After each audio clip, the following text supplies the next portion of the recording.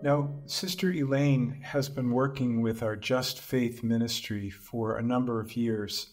And one of the initiatives of the Just Faith ministry was to be aware of the need for trees in our world, to cultivate that. And I'm going to ask Sister Elaine to speak a little bit about the project.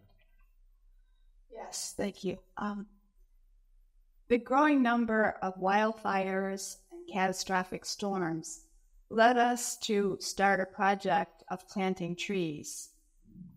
So far, we have planted 1,750 trees, and we hope that by the end of this year, we'll get to 2,000. So this is just one way that the Holy Family community is responding to Laudato Si and caring for the earth.